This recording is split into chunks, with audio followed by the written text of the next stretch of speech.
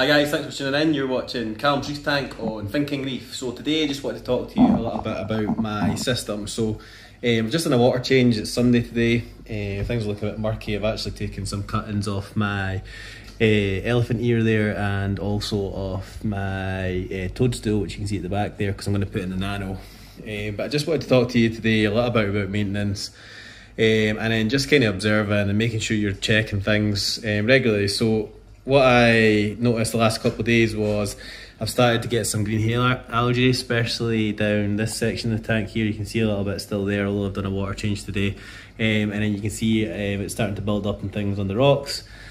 So I started to wonder why that was. Obviously, at the moment I actually don't have that much cleanup crew in the system. I think I've got maybe 2 hermit crabs. I've got a Halloween and I've got a little striped leg hermit that I've had in the tank for a while. So it's possibly time to put in some extra cleanup crew, but that probably isn't the root of the problem. So yeah, so today what I did, obviously I was doing a water change, so I took a bit more of a look into the sump and things, and what I found is if you can look at my skimmer, as you can see, it's extremely dirty on the outside, and what had actually happened, for whatever reason, the skimmer's kicked into overdrive and has been overflowing everything that was in the skimmer cup back into the sump and into the system. So obviously that's pumped a load of nutrients into the system for whatever reason.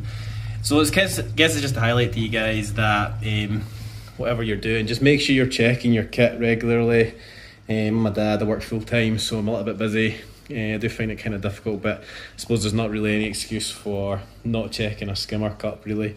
So that's pumped a lot of nutrients back in my system. The other thing I've noticed that when I was doing my water change today is that in this filter silk here, I actually run a load of rowaphos to take the phosphates out, but for whatever reason, the last time I did a water change, I haven't actually topped up the rowaphos, so the sock was actually completely empty and I wasn't running any kind of nutrient export for phosphates. So that's obviously been what the problem was, guys. So yeah, just I guess keep an eye on your media, keep an eye on your skimmer and your kit.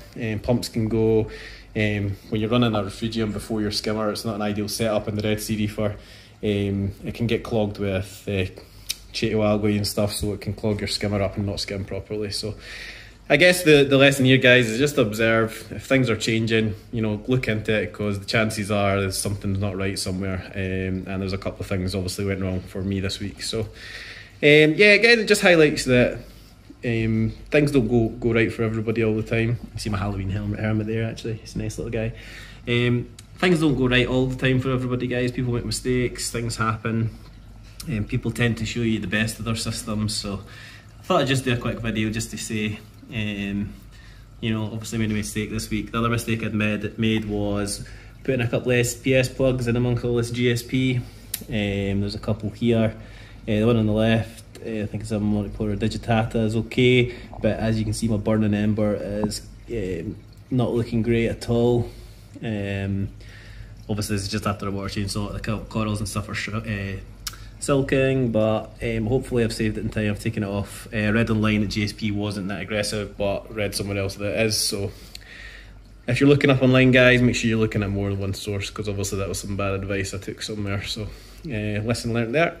And we're probably going to look to remove some of that GSP because it's overtaken. So thanks for tuning in, guys. As I said, this is Callum's Reef Tank on Thinking Reef. Hit the subscribe button and hit the bell button below if you want to be notified of any new videos. And jump over to my Instagram and follow me on there, guys, if you're not on there. Or likewise, if you're on my Instagram and you're not on my YouTube, jump over there and give me a follow there. Alright, guys, thanks for watching.